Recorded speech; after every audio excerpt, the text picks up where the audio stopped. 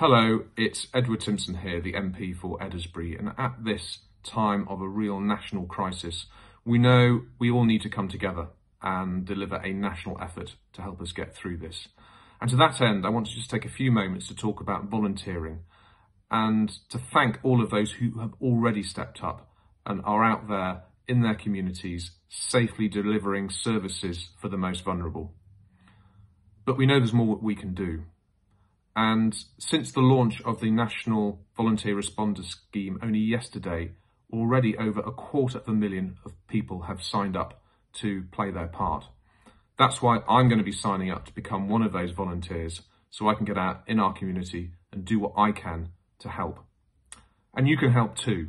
It's very easy. You just go online and go to www.goodsamapp.org. And all the information is on there about how to get onto the volunteer list. If you're over 18, you're fit and well, you're showing no symptoms, then you can put yourself forward. Also, if you're in one of the high risk groups, you may be also able to help on the telephone. So please do think about how you can support your community during this very difficult time. There are already lots of amazing volunteer groups that have sprung up right across the constituency. Winsford, Tarpley, Bunbury, down in the southwest of Cheshire, Horton, Peckforton, all over the place. It's great to see, and I'm sure there'll be more to come. So thank you for all of you who are already out there doing what you can to support our community.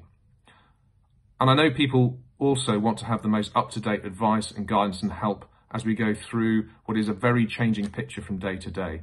That's why on my website, which you can go to at www.edwardtimpson.com, is all that up-to-date information and advice at your fingertips, so you can ensure that you are complying with the rules that we're all now adhering to, but also discover how you or your business may be able to get more help.